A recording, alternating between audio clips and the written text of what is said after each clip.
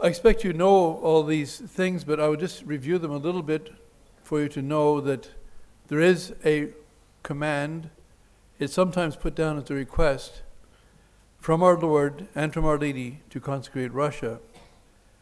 Let us be plain about this. First of all, I will quote from sources that have never been considered dubious in any way about this request. You have, of course, Sister Lucy's memoirs and her letters in 6 languages or 5 languages, in her own original handwriting, in her letters, as well as in typeset form of Portuguese, Spanish, English, French, and Italian. They've been published and they've been acclaimed as scholarly works. You also have Frere Michel, his 2,000-page 3-volume set, which again, no one has questioned his scholarship. In fact, Sochi in his book congratulates him and dedicates his work and thanks him for his great scholarship. I'd just like to quote from a few places besides these to give you some sense of the request. So we're not dealing with a misunderstanding, or maybe it's just something taken out of context. In his book, Professor William Thomas Walsh, published in 1947, on page 226, he reports that Lucy, and this is a quote from him, Lucy made it plain that Our Lady did not ask for the consecration of the world to her Immaculate Heart. What she demanded specifically was the consecration of Russia. Again, page 226 of Walsh's book, Our Lady of Fatima. It's gone into over 1 million copies. It's been translated in various languages. In his book, Father Thomas McGlynn in 1949, on page 80, this is what he reports. Sister Lucy was emphatic in correcting the consecrated world. When he said, Our Lady asked for the consecration world, he said, no. Sister Lucy said, not the world, Russia, Russia. In the book Pellegrinaggio nella Meraviglia, published by the Italian Bishops' Conference in 1960 in Rome, on page 440, Our Lady told Sister Lucy in 1952, in May, and this is what is the quote, make it known to the Holy Father that I am always awaiting the consecration of Russia to my Immaculate Heart. Without the consecration, Russia will not be able to convert, nor will the world have peace. Father Umberto Pasquale, a Salesian father, had known Sister Lucy since 1939, and up to 1982 he had received 157 letters from her. On May the 12th, in 1982, Father Pasquale wrote in the Observatorio Romano that Our Lady never asked for the consecration of the world, but only of Russia. On August 5th, 1978, he asked her in person, quote, has Our Lady ever spoken to you about the consecration of the world to her Immaculate Heart? End of quote. And Sister Lucy replied, quote, no, Father Umberto, never. At the COVID era in 1917, Our Lady promised, I shall come to ask the consecration of Russia. Father Umberto, wanting a written reply to his question, then wrote Sister Lucy a letter April 13th, 1980, and she wrote back, and I quote, in replying to your question, I will clarify, Our Lady of Fatima in her request only referred to the consecration of Russia. Father Emmanuel Roca, a native of Portugal, who was assigned translator for Professor Walsh for the interview noted above in 1946, which reported in his book in 1947. He reports a detail that even makes it more clear that all of us are at risk if the consecration of Russia is not done in time. This is what Mr. Walsh thought, that Sister Lucy did not understand the question. And so this is what Father Roca, his translator, writes, is written in another book, which is actually The Wonders She Performs, published in 1986 on page 160. Quote, but she, that is Sister Lucy, said more than once and with deliberate emphasis, what Our Lady wants is that the Pope and all the bishops in the world shall consecrate Russia to her Immaculate Heart on one special day. If this is done, she will convert Russia and there will be peace. If it is not done, the airs of Russia will spread throughout every country in the world. Professor Walsh then replied, does this mean, in your opinion, every country without exception will be overcome by communism? Sister Lucy, yes. Father Roca testifies that Mr. Walsh wanted to be positive about the answer, Sister Lucy, and repeated the question, adding, "And does this mean the United States of America too?" Sister Lucy again answered, "Yes." Why is it so important that it be the consecration of Russia? Why not something else? Why will nothing else work? Lucy herself was tired. If you think of 1936, in May of 1936, it was just 2 months before the Spanish Civil War. People could see that civil war was about to erupt. Anyway, people who had a little bit of sense. And so, by May of 1936, her Spanish spiritual director is asking her, "Is it necessary to insist?" And she answered, "I don't know." Unlike the year before, she said, "Yes, insist. Shall I change anything?" No. This year, she's tired of the question, and she confesses her own limitations. She says, "I don't know.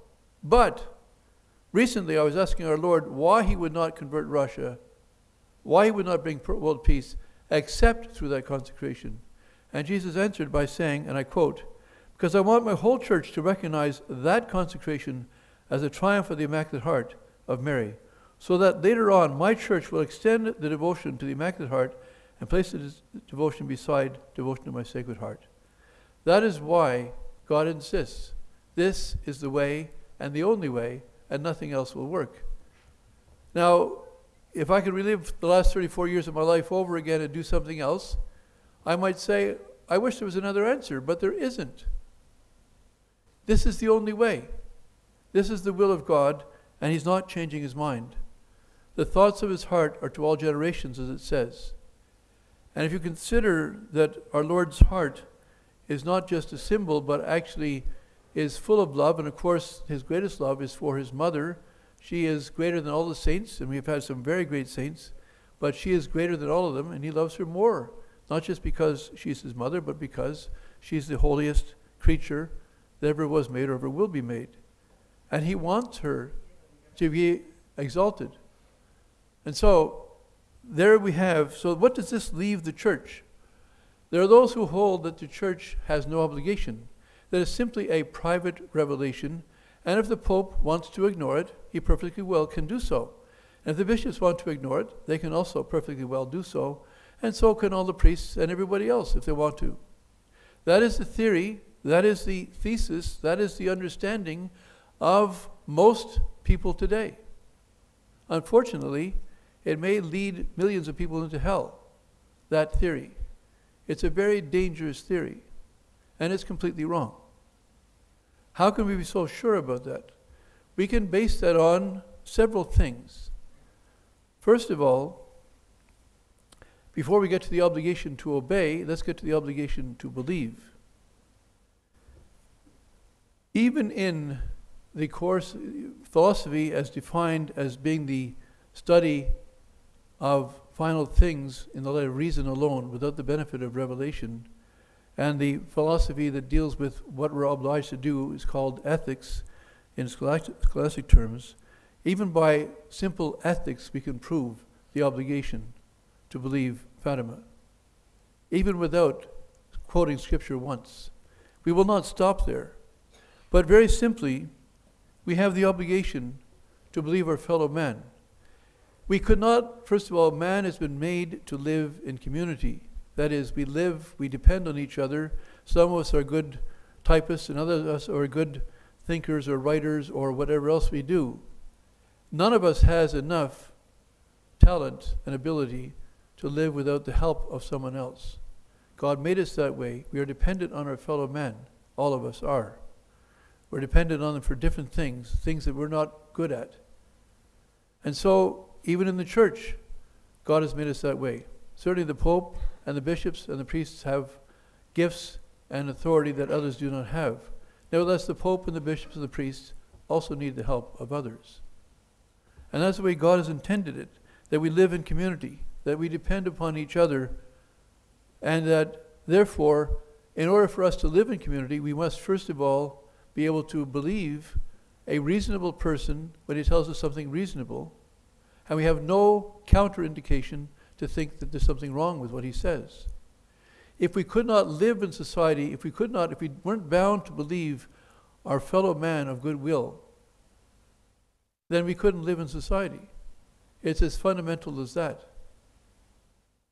And so there is no real reason for not believing these 70,000 witnesses that they really saw this miracle. There's no real reason for not believing the approval of the 7 popes of the message of Fatima as worthy of belief. There's no real reason for refusing to accept what the children told us. And so as such, we're bound to believe them, just on the natural human level alone. We could develop that further. I, in fact, wrote a thesis for my years of philosophy on that basis alone. But there's much more than just philosophy or ethics to prove the obligation to believe. But I mention this, first of all, because there are those who think that, well, if it's not an article of faith, therefore I have no obligation to believe whatsoever.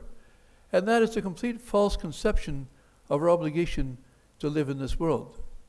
Everything is not revealed in the Scriptures. But yet we have obligations that are taught, as St. Paul tells us in Romans, we have obligations which the natural law itself tells us. Now, we do know that God has also reinforced the natural law by revealing much of it, if not all of it, in sacred Scripture. But the fact is, we're also bound by the natural law itself, whether or not it's in the Bible or whether it's in tradition. We're also bound by the natural law. And believing our fellow men is part of the natural law. We don't have to believe everybody all the time, but we do have to believe reasonably our fellow man. And that's an obligation. And it can be a serious obligation depending on what it is we either believe or don't believe from them. If it's something not important, there may be some slight sin in not believing them. But if it's something really important and we have no reason to doubt it, then to refuse to believe is also a sin, even on the natural level. The next thing is, there's also a basis in Scripture. We have various, first of all, passages in Scripture which no one would dispute.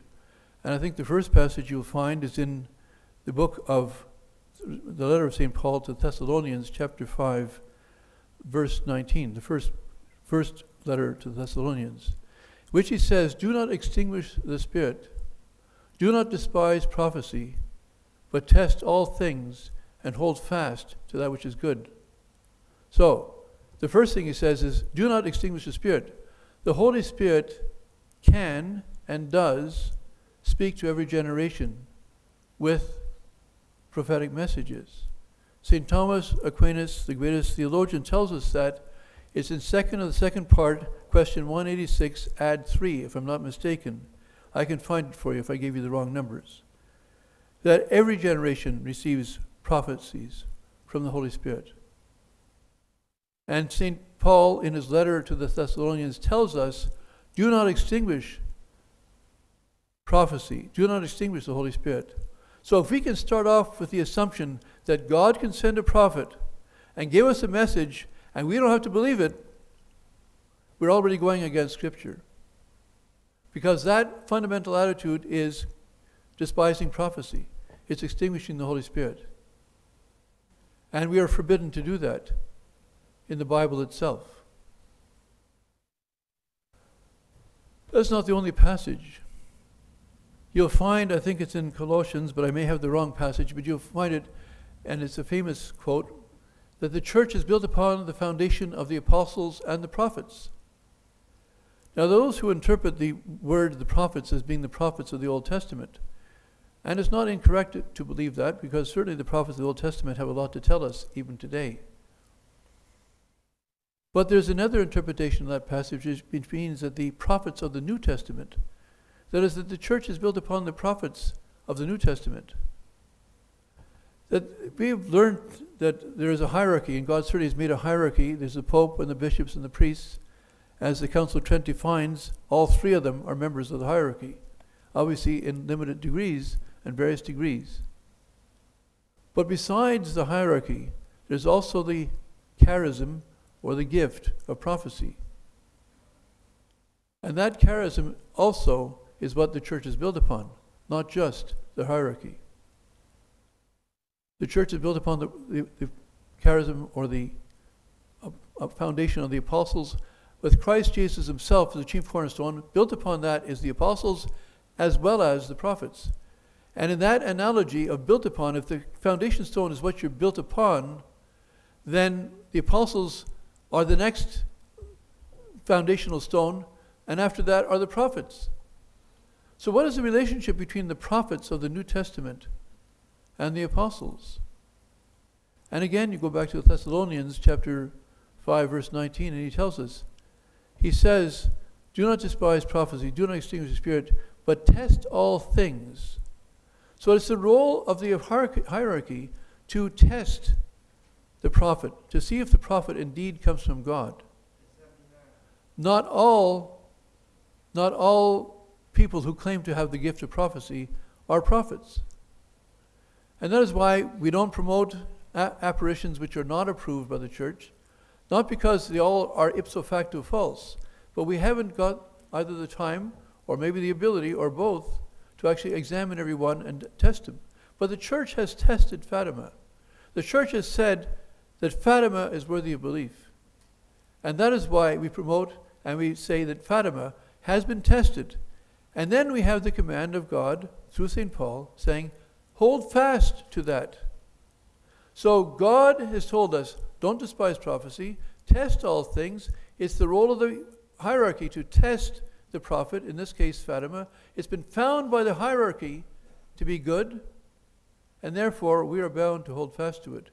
And so, for that matter, is the Pope and the bishops, to be bound to hold fast to it.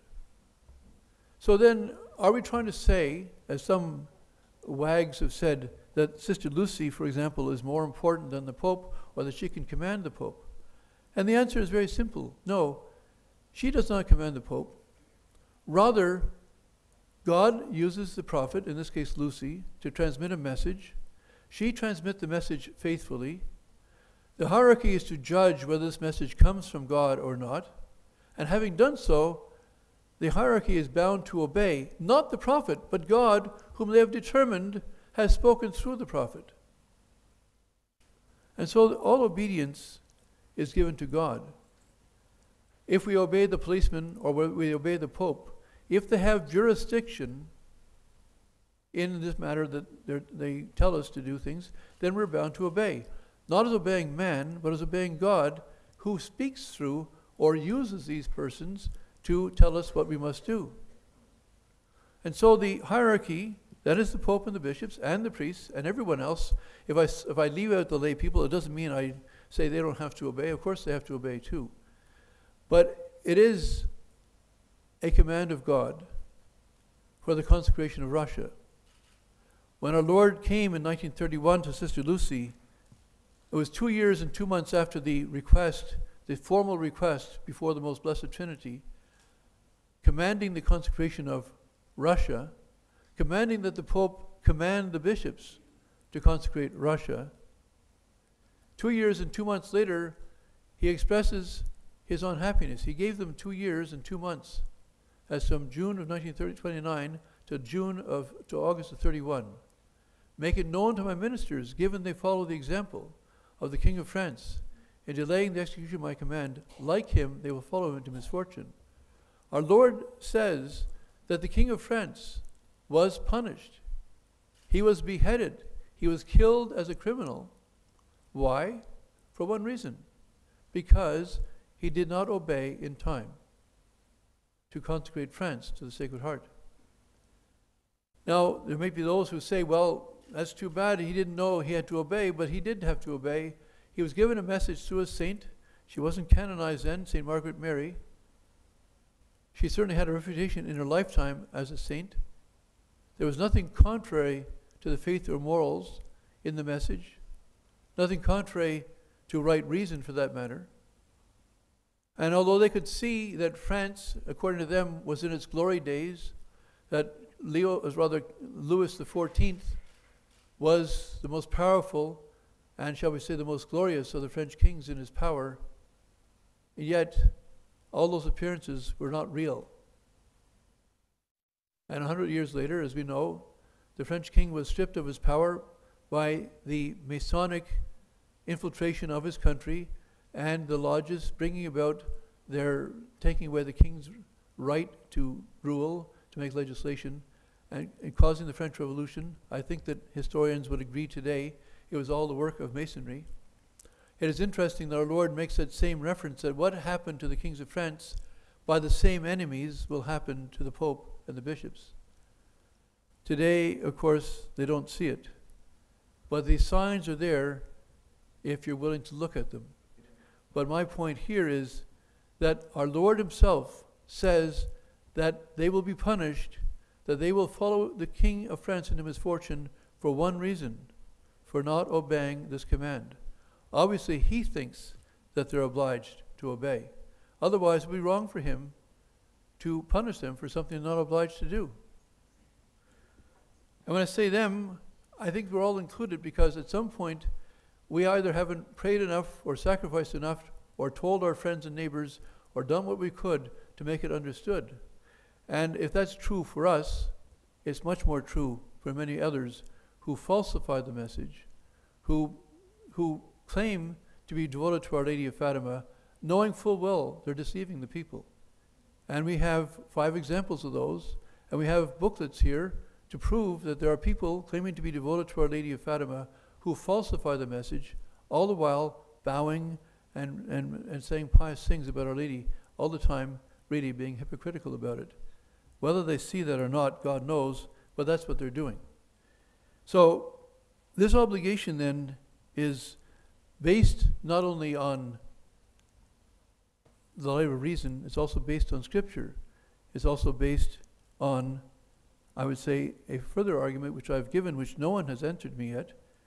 And there are theologians, whether conservative or liberal, whether left or right, who will disagree with what I've said.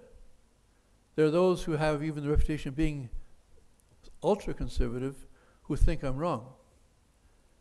And I was told this last year by one of the priests who didn't hold it himself, although there was another priest there, Father Murrah, I wish he were here today, who agrees with me that there is this serious obligation on the part of the Pope and the bishops. But the argument goes something like this, which I think that was raised up in a question yesterday as well, that there are 2 kinds of revelation. There's either public revelation, which is close to the death of the last apostle, or there's private revelation, which you're not bound to believe.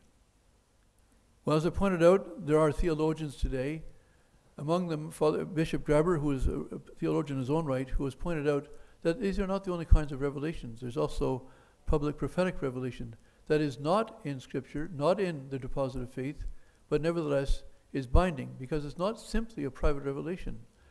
A private revelation, strictly speaking, is for a person, a private person. That is what a private revelation is. If you have a miracle of the sun before 70,000 people, if you have Our Lady telling her skeptics, if you don't believe us, come here on such and such a date at such and such a time, and I will prove to you that God is behind this message. She laid down the challenge, and all of us, first of all, have the obligation to seek the truth. We are told in the 2nd letter of Thessalonians, chapter 2, that the Antichrist comes because Catholics have lost the love for truth. It is a fundamental attitude to seek the truth, to love the truth, to defend the truth. And as such, we all have the obligation to seek the truth. Here we have a public prophetic revelation given to the whole world with these witnesses, and people say, oh, I don't have to believe it, and close their mind and go about their business. Can that possibly be that they have no obligation just because they say, I refuse to look, I refuse to see, I refuse to know? That is not characterized by love for the truth. And the largest opponent to Fatima is exactly characterized by that. You have Father Danes, this Jesuit priest, who made a career out of his whole life of debunking Fatima by refusing to look at the evidence. And when he was offered the evidence, he refused to look at it. You see, in 1940s, during the Second World War, there were some people who took liberties with the text of Our Lady's message, the second part of the secret, and changed her words. And it was a big disservice. But they didn't want to, according to them, hurt the war effort, and therefore they took out the word Russia when Our Lady said Russia would spread her errors. Now it was evident to a man like Dionysius that something had been done to the text. So before the end of the war, one could say, he did a service by pointing out that they've doctored the texts. But when the war was over, it was offered to him to come and read the original text, to come and interview Sister Lucy himself, and he refused. And yet he went on acting as if that this kind of activity was still going on when he himself refused to look at the evidence. He's not much better than the people who refuse to look at the evidence of Fatima. They say, well, I don't have to believe it. Well, if you looked at the evidence, you would be forced to believe it. If you refuse to look at the evidence, you're not thereby off the hook because you don't look at the evidence. St. Thomas Aquinas proves in his Summa Theologica that just because you keep yourself in ignorance is not an excuse for you being in ignorance. And your ignorance will not excuse you on Judgment Day because you refuse to learn the truth. He says, in fact, your guilt is greater because you refuse to learn the truth. And so this obligation is real. And I realize that there may be objections or questions raised, and I don't know, I can't anticipate all of them. But I'd be happy to try to answer your questions. And I'd be happy to debate anyone, and there are plenty of them out there, who think that we're completely wrong in this. But this point is fundamental. This is the excuse that the Church has been hiding behind for the last, I would say, 50 years for not doing the consecration, is they don't think they have the obligation. And it's so patently false. But I'd like to give another argument that has not been advanced, and I think that the arguments I've given are sufficient. I may need to fill them out for you to answer your questions. But this argument I'm going to give you, this line of reasoning I'm going to give you, I think is just as valid. And I don't think there's an answer to it. It's very simply this. Both Pope John Paul II and Paul VI, when they went to Fatima, every time they went, they came back to one verse in Scripture. It was chapter 12, verse 1 of the Apocalypse. Behold, I saw a woman clothed with the sun, with the moon under her feet, and the crown of 12 stars on her head. It goes on, John Paul II, the last time he was there, in 2000, went on to explain not only chapter 1, but chapter 12, verse 1, but verse 2 and verse 4. He went on to say that the message of Fatima is a divine warning to not follow the tail of the dragon that dragged down 1/3 of the stars of heaven. That's chapter 12, verse 4. I believe he was giving away to those who could decipher it part of the third secret, one of the most frightening parts of the third secret. The tail of the dragon, of course, refers to the devil, and dragging down 1/3 of the stars of heaven refers to dragging down the priests and bishops, 1/3 of them, through the mud. How do we know that? You can read this in your own books of interpretation of Scripture. I can refer you to a book by Father Bernard Kramer, 1956, in which he explains that the stars of heaven are the Catholic clergy. What is the connection between the stars of heaven and the Catholic clergy? And it's very simply this. A star, what is the purpose of a star in the old days? It was to navigate. You could use the stars to find your way to your port, to your place you were trying to travel to. All you needed was the stars and know how to read them, and you could get to anywhere you wanted in the world. The stars of heaven in Scripture refer to those instruments, those stars, those guidelights that God gives you on your way to heaven. And what are those guiding stars that show your way to heaven but the Catholic priest and bishop? It says in Scripture, the lips of the priest are to guard wisdom. God has given his priests to the people in order to teach them the way to heaven. But 1/3 of those stars of heaven have been dragged down at the service of the devil. And that is what is said in Scripture, and that is what John Paul said. It's a message for our time, telling us to avoid the stars of heaven that have been working at the service of the devil. Which refers to, I believe, above all, those who have been joined into Masonry and who've put themselves deliberately at the service of the devil. Whether they recognize it or not, the 33rd degree of Masonry is the service of worshiping the devil, and it's quite explicit.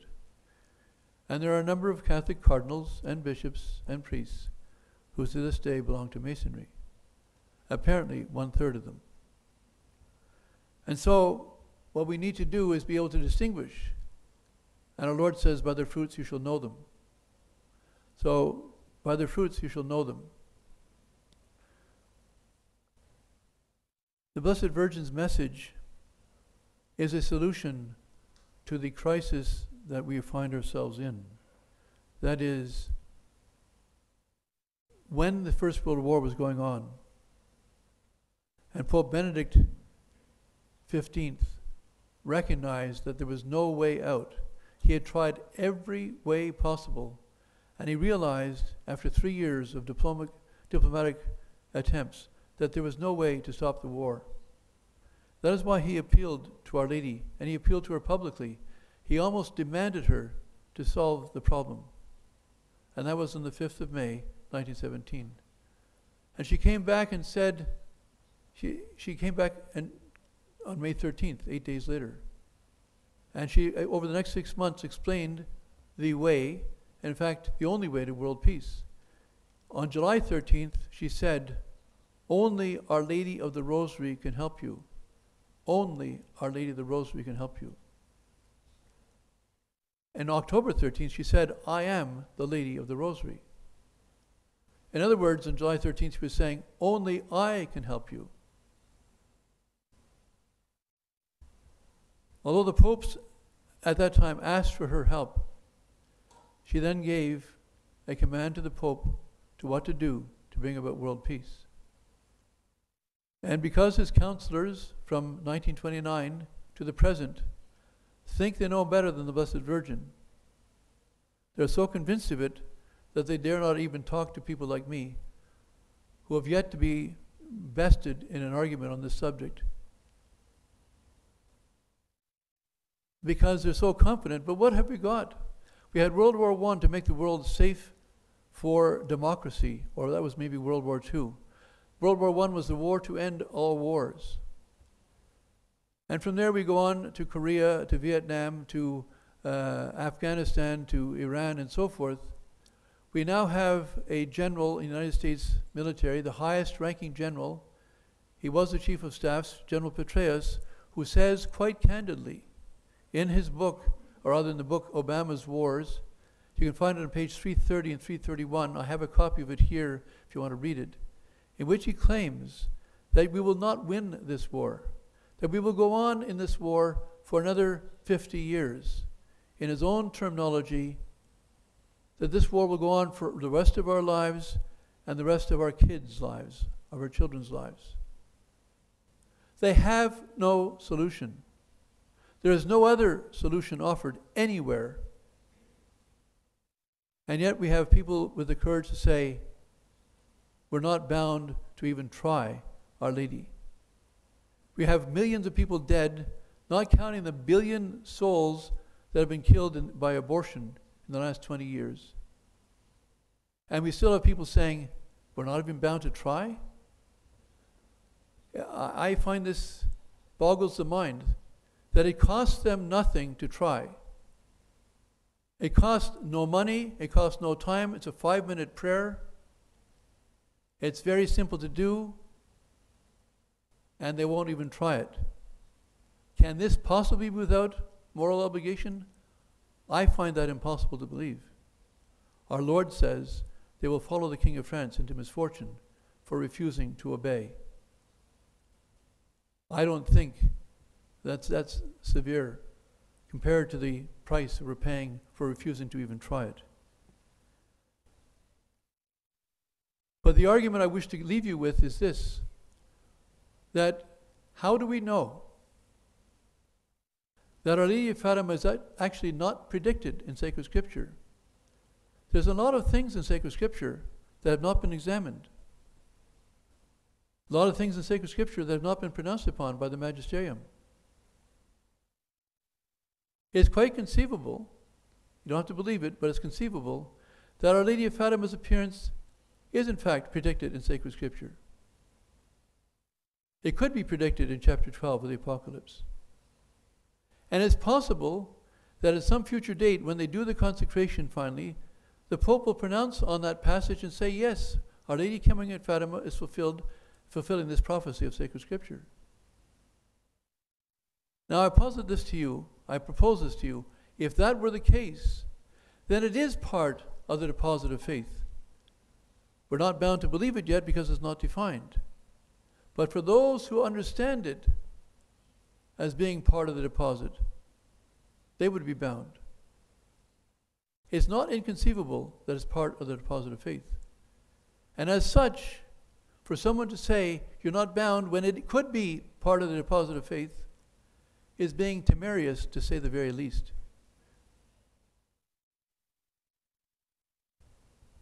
I remember proposing this to a professor here in Rome at the Marianum many years ago, when he said you weren't bound to believe it. And I challenged him in class before all of them.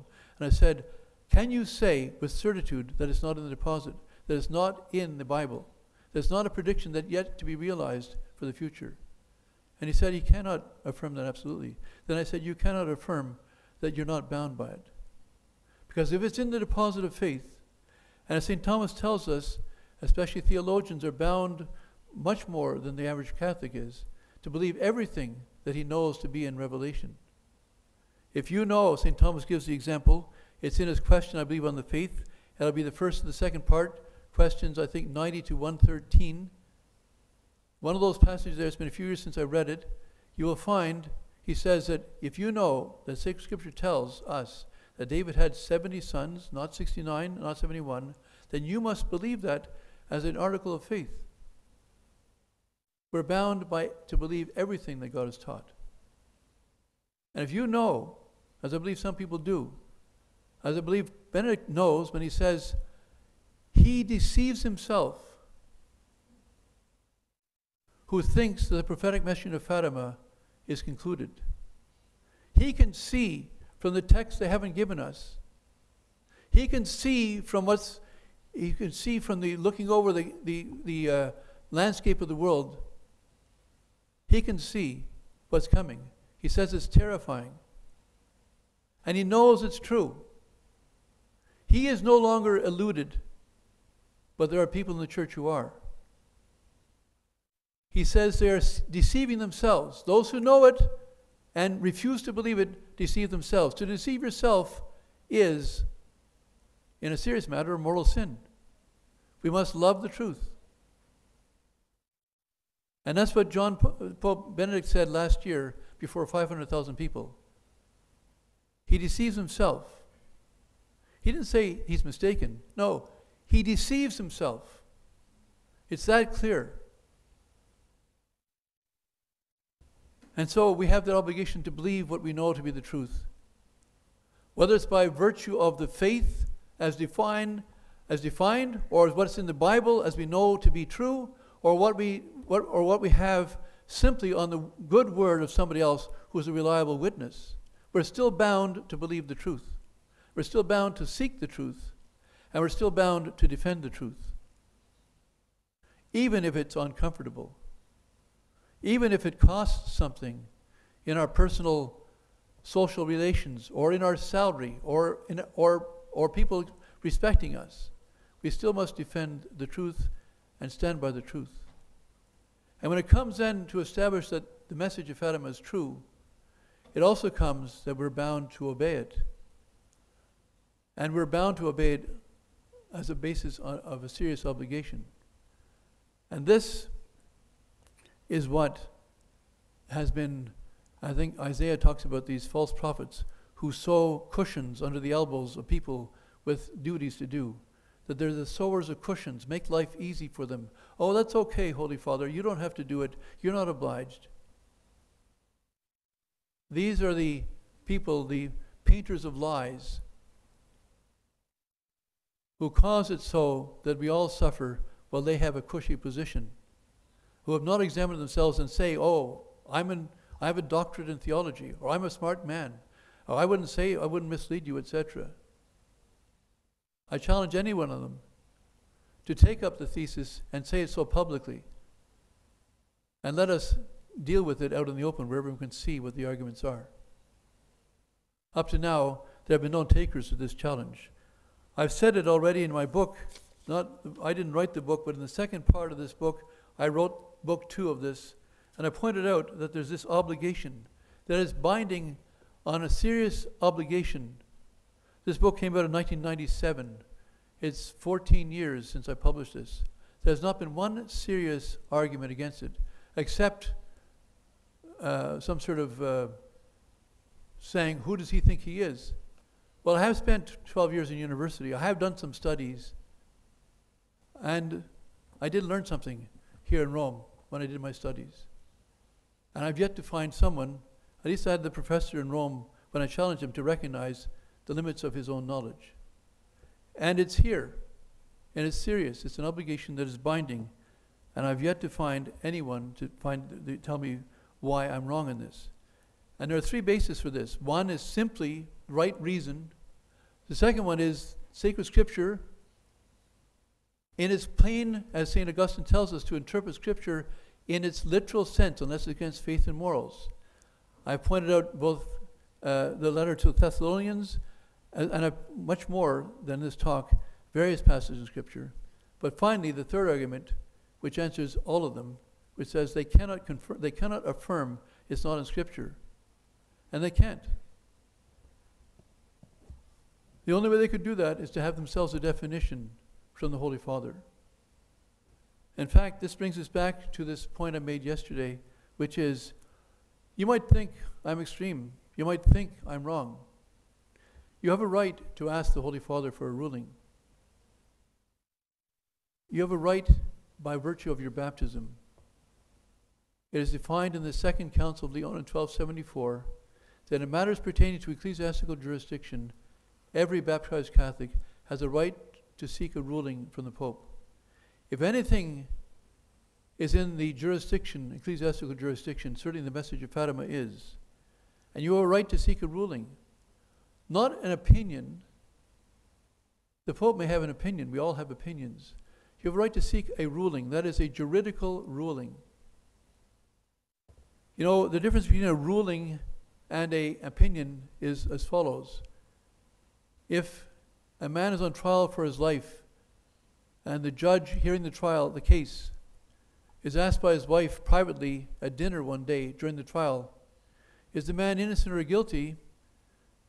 The judge can give his opinion, his private opinion, to his wife and say, he's guilty.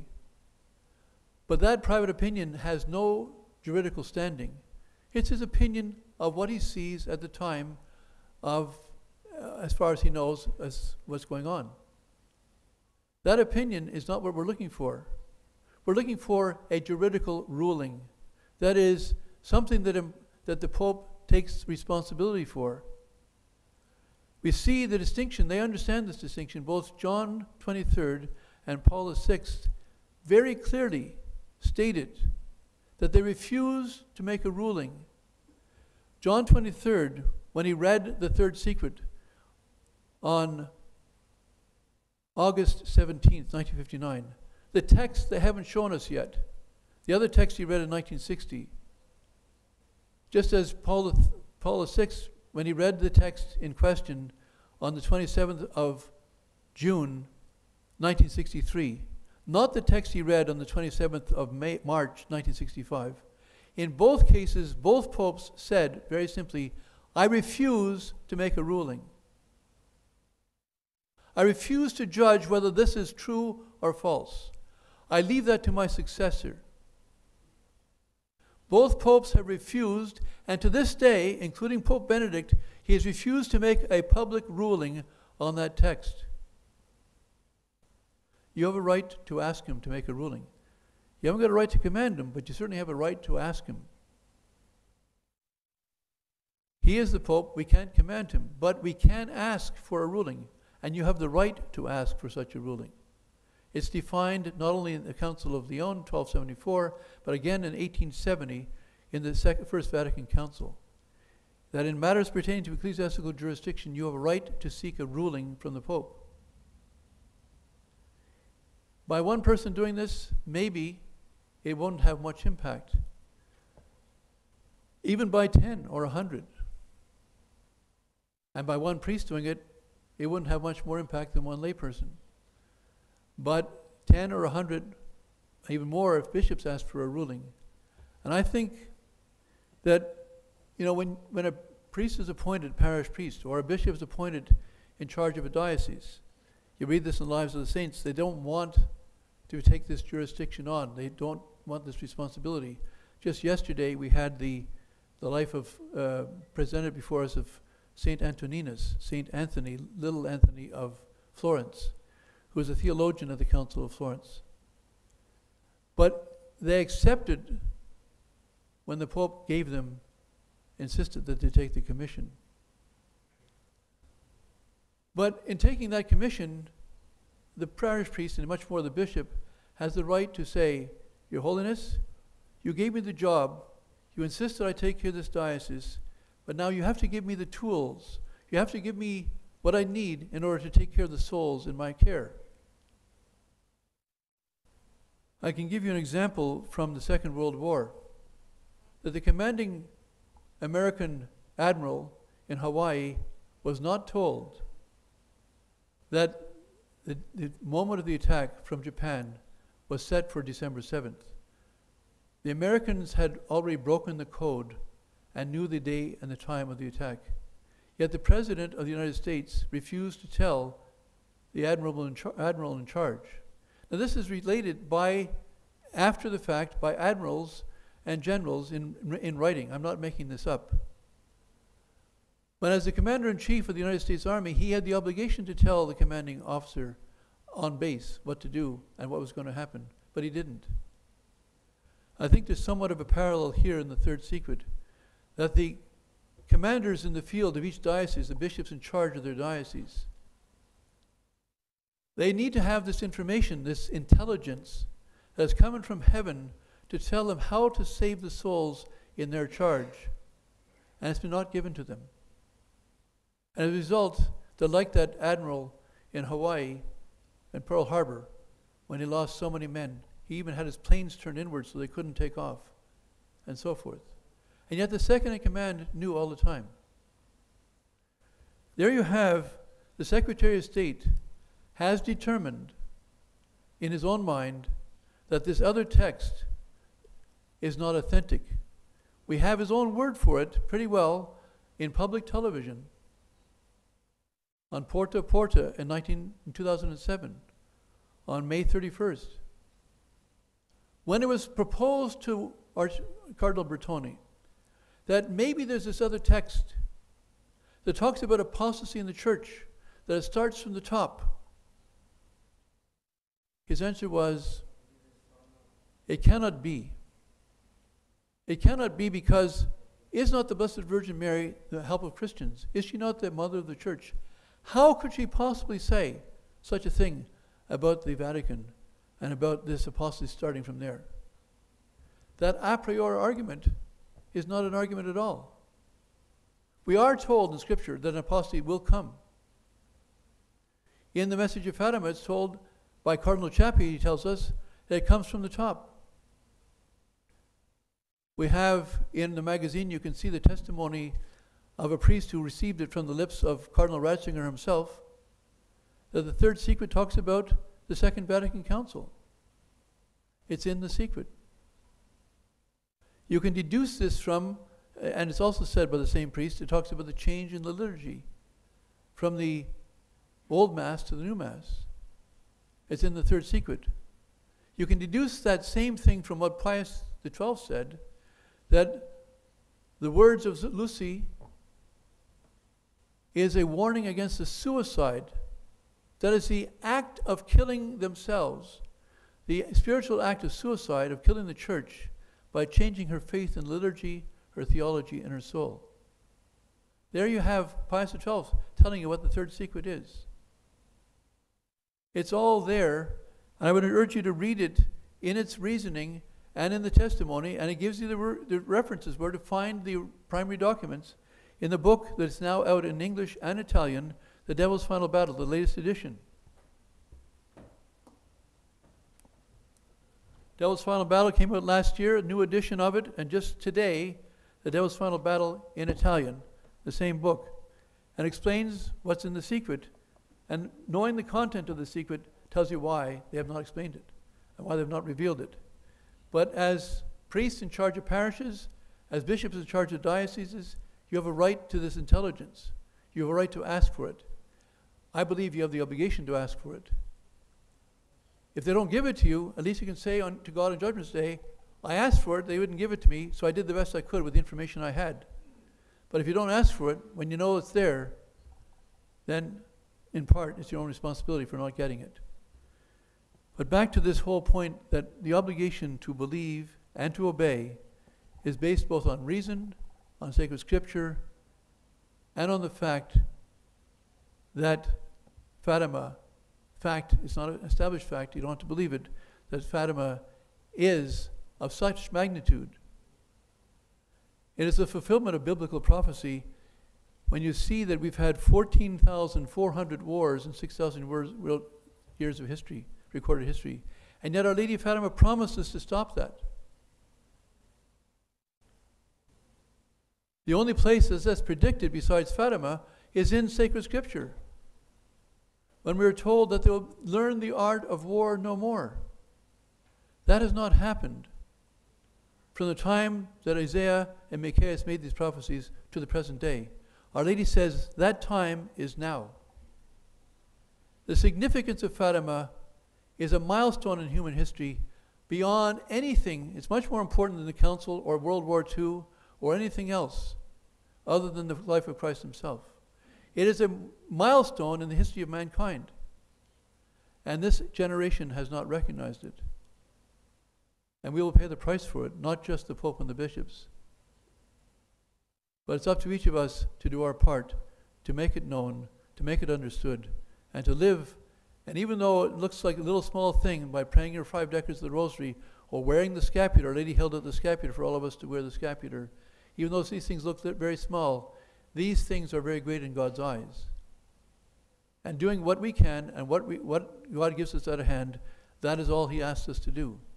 But he also asks us to understand these things and be able to explain them to others who have more importance. As St. Augustine said, being a Christian, I rejoice with you. Being a bishop, I tremble. The responsibility I have is much greater. And he very much appreciates the help that he would get from priests or lay people helping him to fulfill his job. I'm sure all good bishops would feel the same way. And if this is not clear enough, as it may not be, I'll be happy to try to explain this better or answer your objections or get back to you with an answer in writing to whatever objection I cannot answer right away. God bless you and thank you.